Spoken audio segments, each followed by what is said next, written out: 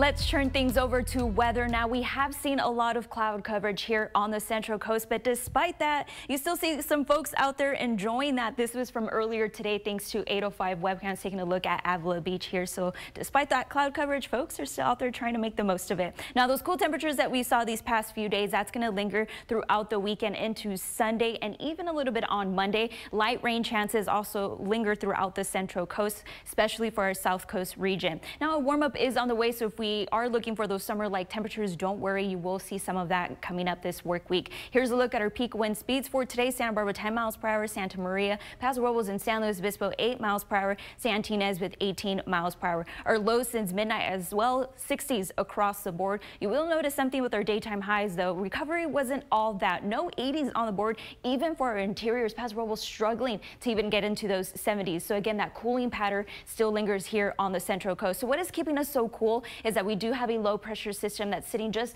up north from us, and that's what's bringing in all that marine influence as well as cloud coverage here on the Central Coast. Those circles that you see light blue with some green in there, that means moisture making its way onto the Central Coast as well. But as that clears out throughout the evening hours, cloud coverage is still the big story here, and that's what's keeping those temperatures so cool here for us. Now here's a look at rain so far these past few days, Friday night into Saturday morning. Now, not a lot of rain. You will see that all the areas less than an inch here, so wasn't all that much rain that we saw here on the Central Coast. But if we're looking to still head out for the long holiday weekend, here's a look at our beaches, coastal valleys, and inland areas. You will see that going into Monday, we already see a warm up for inland areas going from 79 to 86. You will see that warm up already. Cool temperatures for beaches and coastal valleys at least through Sunday as well. But if we do plan to travel outside of our area, here's a look at Los Angeles, San Francisco, and San Diego. Again, 70s across the board. Los Angeles could see some rain on Sunday as well. But if you plan for more, you're looking for summer weather, don't worry. Fresno and Bakersfield has you covered.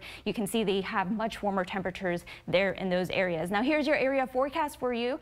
Paso Robles to highs of 79, San Luis Obispo, Santa Maria 73, Lompoc 74, Santa Barbara 75. Again, the big story here is cool temperatures linger throughout our area, but as we inch our way closer into the work week and next weekend, a warm up is on the way. Now we do have some chances of rain still here, possibilities for the Central Coast. So if you're out and about, I would suggest just have an extra jacket with you, maybe an umbrella just in case, because you never know, especially if you're traveling to our South Coast regions.